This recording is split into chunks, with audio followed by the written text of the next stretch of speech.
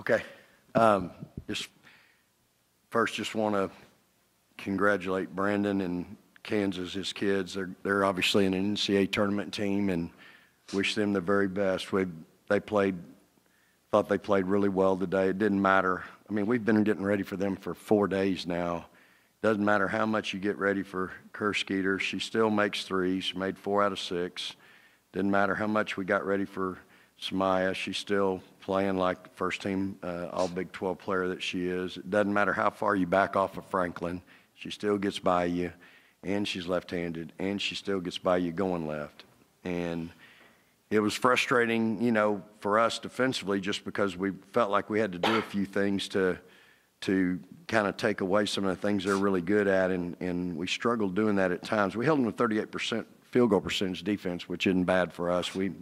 We'll take that probably every night. The three-point field goal percentage is disturbing at 46, but we fouled them so bad the first half. They were 10 for 11 at half, and we only put them on there 7 times in the second half, so we made a good adjustment there. We've got to make free throws. We were 16 for 25, but 28-point fourth quarter obviously was probably the difference. As I told Shea Holly, it's a whole lot easier coaching this game when you got a guard that can make a shot. And she made 2 big threes for us, made a shot in the lane for us. I think she went on an 8-0 run by herself. And, you know, Booker had some really good looks in the first half, and they just didn't go. But I don't want her not taking those shots. Like, we were 5 for 19 in the second quarter, and every shot we got was really good. So proud of these kids, you know. They just continue to fight and compete, find a way to win. Kansas is really good. That's probably the hottest team in the country. I mean, they've won 9 out of 10, I think.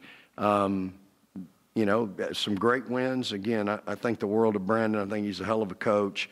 And that's a really good win for us. And to play that well down the stretch in the fourth quarter, again, we feel like that's our time. When it gets hard, and it was hard today from the get-go, I thought. And when it gets hard, that's when it's about right for us. So we're going to give God the glory for number 28 and get ready for whoever wins this next one. Is that right? Is that who we play the next one? Yeah. Okay. So I can't ever tell you who the next one is, except I'm just glad we got through this one. So proud of Aaliyah having a double-double, played really hard. And Booker, I know she had 7 assists, but she's going to tell you the one number that I really like is? Turnovers. She only had 1. So that's, drinks are on me. She just, she really is getting it and, you know, running our team and doing a great job there. So, again, excited about this group and what's in front of them. They continue to compete and amaze me. And I couldn't be more proud of a group. All right, questions for student athletes. Right here on the left, Dave. Shay, just talk about your 8-0 run that Coach alluded to. It was a tight game going to the fourth, and you basically put the game away. Yeah, I think Coach puts all of us in good positions to score, and my teammates found me. I maybe didn't take as many shots as I should have the first half. But, I mean, we just want to be patient, get a good look. So the ball found me at a good time, and, you know, they went in. So. All right, question right here in the left. Aaliyah, last year you had to watch this tournament from the bench. How did it feel to be kind of out there doing your thing and kind of getting back into tournament time? So good. It feels amazing. Be able to go out there and just play with my teammates, see Shay do what she does, but actually be on the floor to witness it, not on the sideline. Grateful, blessed, thankful that I'm in this position I am today. And it took work. At the end of the day, the game took work tonight. But yeah, just give God the glory and my teammates and my coaches and everyone that supported me through what happened. Okay. Other questions with student athletes? In the back.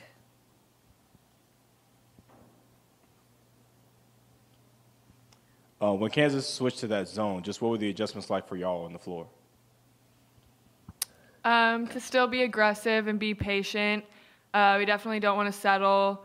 We have really good 4 and 5 players, so try to utilize that as much as we can. But, yeah, just to be patient, let the ball find the right person at the right time.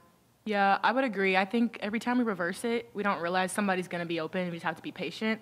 And I think that's a part of the reason why Shay might have got one of her threes, because we reversed it and she was open and ready for the shot. So just be confident in our sets and be patient. Yeah, I think the second half, our shots fell. I think we were more patient. We played our pace of basketball, and we kind of just settled down, just reversed the ball around, and it found the right person at the right time. All right, standing on the left. Their center, Tayana Jackson, went out with 4 fouls early in the third quarter.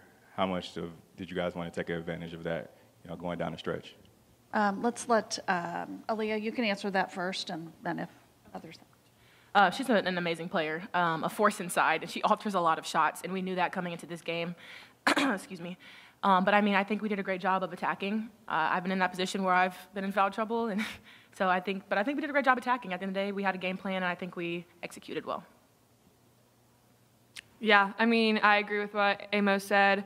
That was definitely, we wanted to take advantage of it once she had to go out. I think we have really strong post players, and so she's really good at, like she said, altering shots, just defense-wise, blocking shots, everything. So, yeah, having her out definitely changes their team a little bit, so we wanted to utilize that. She's 6'6", a force in the paint for sure. When she went out, that's when we knew we had to keep keeping the ball to Taylor or Deanna, and that worked for us a lot. Okay, we have time for one more for student athletes. Anyone?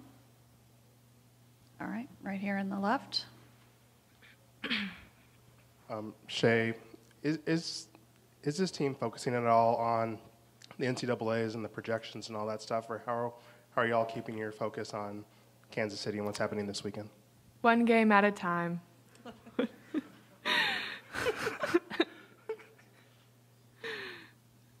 Yep.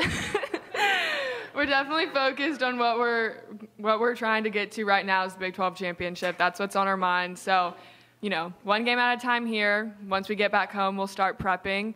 Obviously, we all know what's at stake, and we know we're in a very blessed position, and we just need to put our head down and work. But, yeah, we're definitely focused on being Kansas City right now, Big 12 championship, as it now says on the table. Oh, my gosh. All right, thanks to the student athletes. We'll have some questions for Coach, but you guys are ready. Thank you. Back to the locker room. Good luck Monday. Thank you. Good job, Shay. Okay, front left.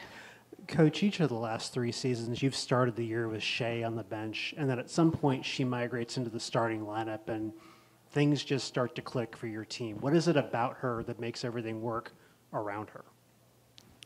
It doesn't matter where I start with her. She's just a winner. Like, the kid's just a winner. It doesn't matter. You can try to recruit over or try to get, it doesn't matter. Like, the kid stays in the picture. And that's what you want kids to do when they come in as freshmen and they're struggling and, there's other people playing and they're way down the bench. Shay's just stayed in the picture her whole career. And I've called her the glue from day one this year, even before Rory was hurt. And she's still the glue to our team. Those 2 shots she makes tonight, the 2 threes, and then the one in the lane, that's really the difference in the fourth quarter in the game. Is it's just a whole lot easier to coach this game when you've got a guard that can make a shot. And obviously Booker made some in the second half, but she's just a winner. Like, you just have to really appreciate somebody like her. She played, like, I get the same every day. I know what I'm going to get from Shay Ollie. Like, she's a happy kid. She's smiling. She works extremely hard. She never has a bad day. I never have to motivate her to play hard. She's just a winner.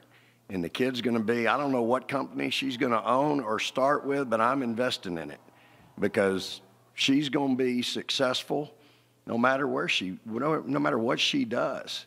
But the kid just has stayed in the picture her whole career, and she's a great kid. Every time she's out there and she plays well, there's a thought in my mind that kid deserves it. She just does. she works hard. She does the intangibles. She's gotten better. Like, you have no idea how much that kid's improved in her career, but it's because she's made herself into a Big 12 player. Like, the kid works, and she doesn't get down, and she's let me coach her. So I could sit up here and praise her or the whole press conference, but at the end of the day, she's the glue to our team. She's a winner, and she does what it takes to help you win. You can't take kids like that off the floor. I don't care who they are. They help you win. Along the wall to the back left. First of all, Coach, can you share a few of the notes that you wrote down earlier? Right here? Yes. Yeah, well, they asked her what we were focused on, and I wrote Big 12 championship. On your own notes. I saw you scribbling on your own. Oh, so every time when I come to the press room, if there's a box around any of these numbers, that's bad. Unless it's the opponent. And then if there's a circle, it's good. So I'm boxing and circling up here. That's what I'm doing. Yeah. And then I see y'all consistently got some open mid-range jumpers. Was that part of the game plan for y'all? Open mid-range. Yeah. I mean, our team has lived off of it. You know, my media makes a big deal about our inability to make threes. We're 28-4, and our average margin of victory in the Big 12 is double digits. So it doesn't matter. As long as we can make shots, like, that's what matters. Shea made a couple of threes tonight. I think we went, 2 for 8. That's about par, isn't it, Danny? About par for us. But we still scored. We led the league in offense most of the year. We might have lost it right at the last, but, I mean, we work really hard with our guards on getting to the mid-range. And it's part of our game.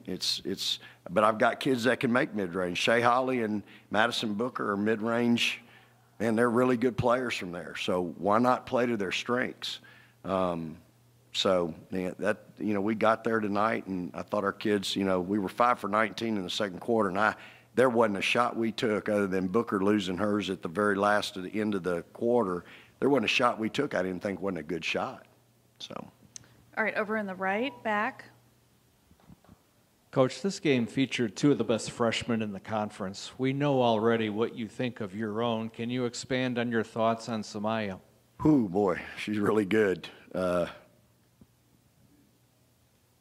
glad I don't have to look at her for 3 more years. She's really special. Kind of struggled at our place a little bit, but, I mean, the whole team did. And, it's just one of those road games. That's what I attribute it to. It kind of got sideways early with them, and it kind of got away. But they played so well since then. I mean, they're hot and playing well. And Samaya's been a big part of that. And she's hard to deal with now. I mean, she's just a big physical guard. Gets you down there, backs you down there, and it's hard to deal with her once she gets you deep in the lane. So they're going to be, I don't know where they're going to be in the NCAA tournament, but ain't anybody going to be going goody. We get Kansas because they're tough. They got size. They got great guard play. Like, I challenged my guards at halftime because I thought our guards were getting beat, and I knew that was the key to the game was going to be guard play. I know they have we have bigs, but at the end of the day, you win with guard play. And I thought their guards were kind of getting in. I think they had 27 points at half. Of their 29, 27 were by Kerskeeter, Samaya, and Zakiah. I mean, that was it. So I challenged my guards at halftime. I thought they answered the bell. Time for one more, if there is. Okay, right here in the left. You got plans? Yeah, Dave. I get this all the time.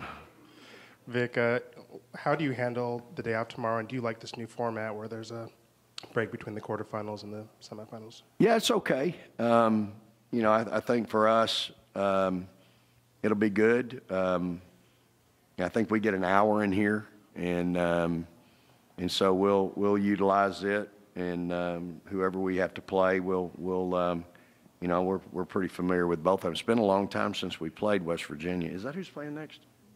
Okay, so it's West Virginia and K-State. K-State. So it's been a while since we played West Virginia. That was like the 3rd game of the year, wasn't it? 3rd conference game. So K-State we've played twice and had 2 really tough ball games. So I feel like I've got a pretty good handle on both of them, but we'll see how it all shakes out. And then tomorrow we'll be careful. We'll but we got, we'll have to go through some things, and I really want to get in here and get some shots. I know we haven't, they gave us 45 minutes day before yesterday, I think. It might have been yesterday. I can't remember. What is today? Saturday? Today is. Was it yesterday? Huh? Okay. We were in here yesterday, 45 minutes. So that's not a lot for your shooters to get comfortable. So we'll spend some time getting shots. But I mean, I got to be careful. My kids have got to get in a cold tub right now, which they just absolutely love. And then we'll be careful with them tomorrow. But it's a great format. I like it. I don't mind taking the day as long as I'm not having to go home. So it'll be good. We'll get to practice and have a day. And our kids are really good. They're real intentional on their preparation. Like, they're going to be locked in on film. They'll be locked in on what we're going to do tomorrow with whoever we got to guard. Pretty much two different teams completely. So the turnaround will be pretty quick. But our kids have been so intentional all year. It's a typical older team in that regard, and they're chasing a championship. I mean, things happen. We didn't win the regular season. Now we got a chance to win a tournament championship. That's our focus. When that one's done, whenever it is, then we'll focus on the next one. And they've been pretty good about that. So, again, this group you're just special, y'all. I've been doing this a long time. I've not been around a group like this who shouldn't. Back on December 27th, we could have won. There wasn't a whole lot of people probably gave this group a snowball's chance, as my dad would have said, to be where they are today. And all they've done is done it. And the answer to that, y'all, is you never question what's inside somebody's breastplate. And these kids have got a big old heart. And they play pretty well together, and they're having fun. So it's fun to coach them. Thank you so much. Good luck. Enjoy the day off. All right. Praise the Lord and hook 'em horns.